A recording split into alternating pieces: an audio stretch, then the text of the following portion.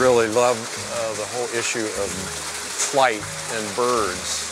It's just amazing to me to see them so effortlessly, to be able to just take off, glide, land.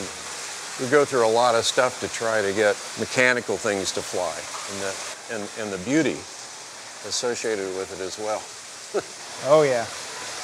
Yeah, you can see a number of different forms there. There's a lot of doves in here. They're a member of a single created kind. And the one with a really long tail. Oh yeah, the really long tail. Definitely a mating display.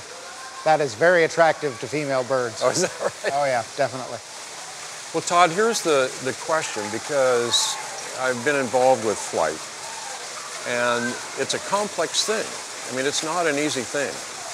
When we try to take some mechanical thing, you have to have an aerodynamic structure, you have to have a propulsion system, you have to have really light wings, control surfaces, all of those things, and it took us a long time before we could just get one up, and yet we see these creatures, very different creatures that have that capability. Yeah. Yeah.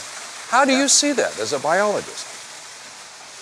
It's amazing, and it's not just birds. So if you're thinking of this in sort of evolutionary terms, you'd have amazing attributes like this you would think would have a single origin, but this one has at least 4 origins. At least 4. So we see powered flight in birds, we see it in bats, which are mammals, we see it in pterodactyls, which are birds or mammals, we see it in insects. You've got at least 4 times that powered flight originated.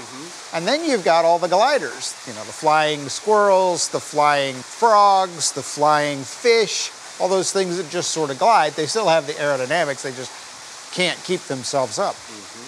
And for me, I'm thinking, you know, this is a lot easier to explain if God created the flying things, and that's where flight came from. I don't have to worry about getting all my ailerons right and all my aerodynamic things and make sure my wing angles are correct. We don't have to think about that more than 4 or 5 or however many times in evolution, because we just have one origin of flying things on day 5 of creation. It seems to me a lot simpler way of explaining things. So we obviously have a radical difference here between these two paradigms when it comes to the issue of flight. Yeah. So the conventional paradigm, that ability to fly is still coming out of that one trunk, isn't it? It's got to evolve somehow, yeah. And so it's going to evolve multiple times. It'll evolve in the bats, it has to evolve in the birds. With the creation model, you just have one origin of flight because God designed things to fly. All of those complex attributes that all have to be right, well, that's because God made them all that way just to be right. So when we look around, we would expect to see possibly multiple created kinds of birds, and that's exactly what we see. So we've seen here, we've got these dwarf geese and this teal, which is kind of like a duck. That's a single created kind. We've got a number of doves in here. Oh, just flew through. That was awesome. A number of doves in here, those are also members of a single created kind. So there's diversity once you have the ability to fly, but the ability to fly isn't the thing that's being generated during that process. It is a unique designed feature of these creatures.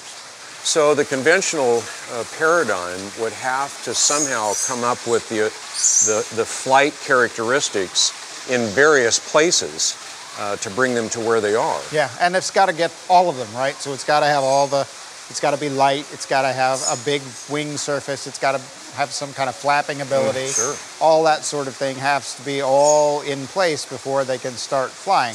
Now they might, and the hypothesis is, you know, they start on trees and they jump off and they start as gliders, and then they learn how to flap their wings and then keep themselves up off the ground.